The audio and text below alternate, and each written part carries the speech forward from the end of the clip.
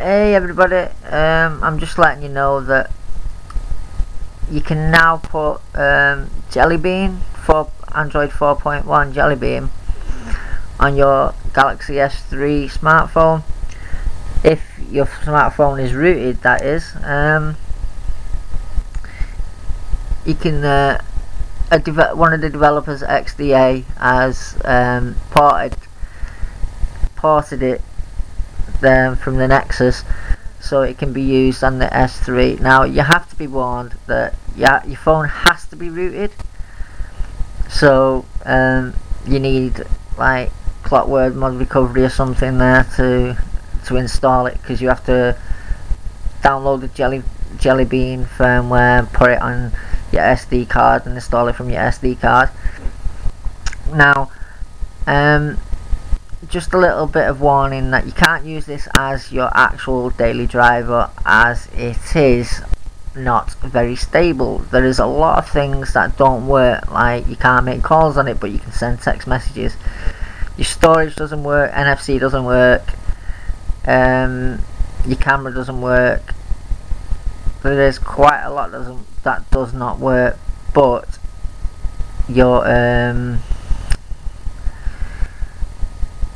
Wi-Fi doesn't work. There's quite a few things that doesn't work actually. There is a few things that work, like charging and text messages. The radio does work, the radio bands and that do work, but you can't actually make a call. Your SMS text messages work. So it's just a little warning first that if you do install it, you know, don't expect to be using it as to make calls and stuff. It's just so you can try it and see what you think of it. Now I haven't got it on my phone yet, and I was going to put it on, and I've already seen that it is actually very, very smooth, very fast. For the operating system, is because of Project Butter or something, it is extremely smooth and extremely fast. It's really, really fluid. It's it does look like it's going to be an extremely good update from ICS, Ice Cream Sandwich. So yeah, just wanted to let you know about that. Anything else? Let me think.